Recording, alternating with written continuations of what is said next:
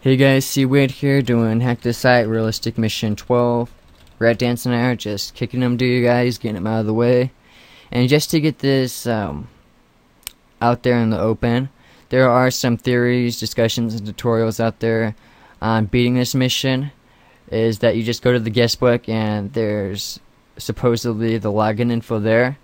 That's just the spoiler way of doing it. Somebody posted the login info there and the file paths, so that's not how you actually beat the mission. If you've beat the mission like that and thought that you actually beat Realistic Mission 12 legit, you just beat it the spoiler way.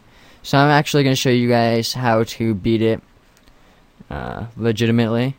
So what we need to do is get into the Heartland School District admin panel and clear the list of blocked websites, because the students are restrained to only browsing their district website, and they are running a Windows 95 machine. So we're going to go to their website, and the first thing we're going to notice is the address and navigation bar up here, followed by our other page down here. So this is all iframed. So we're going to go ahead and go into Firebug and take a look, and we have internet.pl and we have page.pl. So up here is using an internet.pl file, profile, and down here for our iframe it's going to be using page.pl file. So with these two profiles, that's how everything's navigating.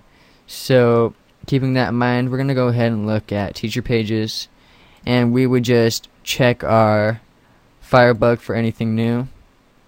Nothing. Whoops.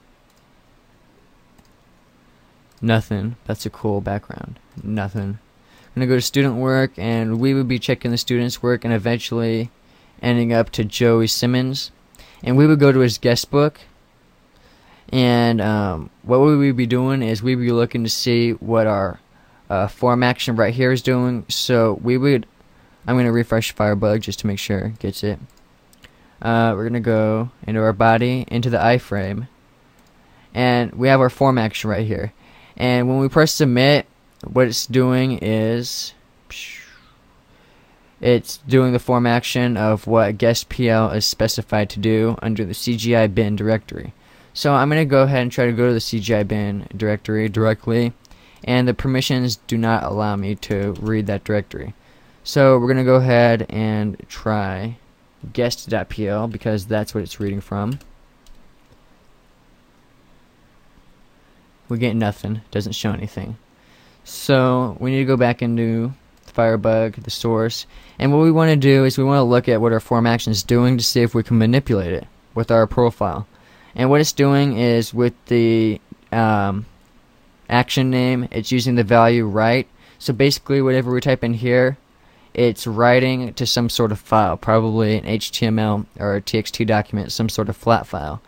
And with that, we're just going to go ahead and try to manipulate it. So instead of internet.pl, we're going to go ahead and do guest.pl, and then we're going to do question mark, and then we're going to type in action, because that's the name down here.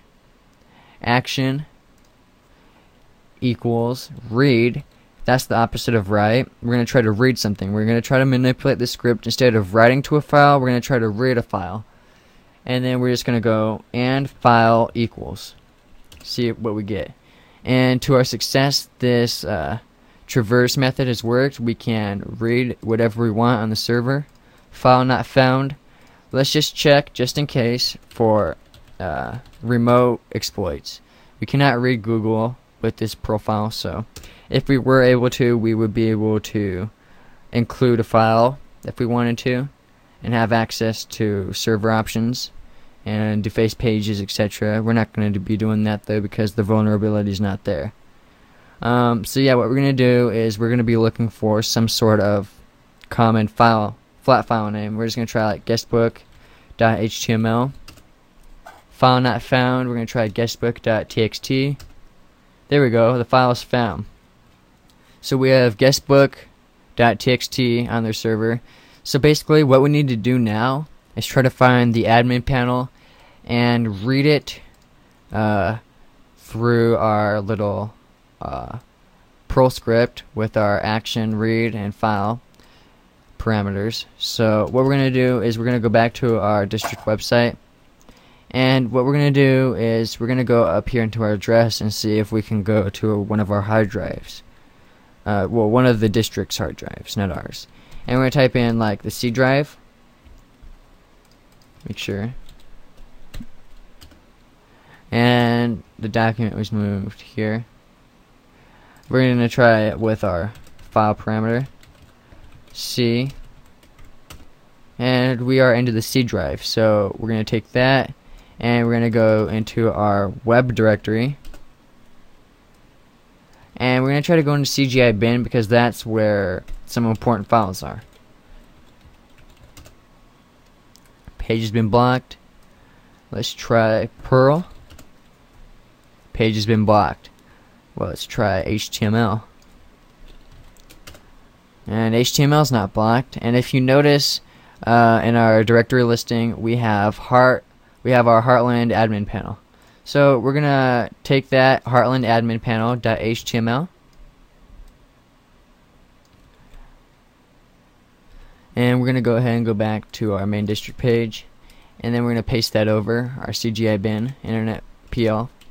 And here's our admin panel. So we're going to go ahead and check for SQL injection vulnerability. We're just going to see if we get anything. Nope. So just from our basic test, it's not vulnerable to SQL injection from what I've seen. So what we're going to do is open up Firebug and check some of the sources out to see if we can find an inclusion. And we do have an inclusion. CGI bin / Heartland admin panel.pl. So we need to take that path to that profile because it's using that profile to log in. And what we're going to do is we're going to use that with our theory of the guestbook traverse navigation. Trying to figure out my wording. And we're going to go ahead and view that profile. So we're going to go to our Sign My Guest Book, guest.pl, and then we're going to take this, paste it after our file equals parameter, file not found. Let's try it without our CGI bin because it's reading from there default. There we go. So we get this little messed up page. We're going to go into our source and see if we can search for anything like username. We'll just go in directly, and we have, if we look at the source, we have username equals and then a password equals. So what we're going to do is we're going to take this username, which is jbartis. I'm going to put that in my little Google search bar, and we're going to take the password and put that in our clipboard.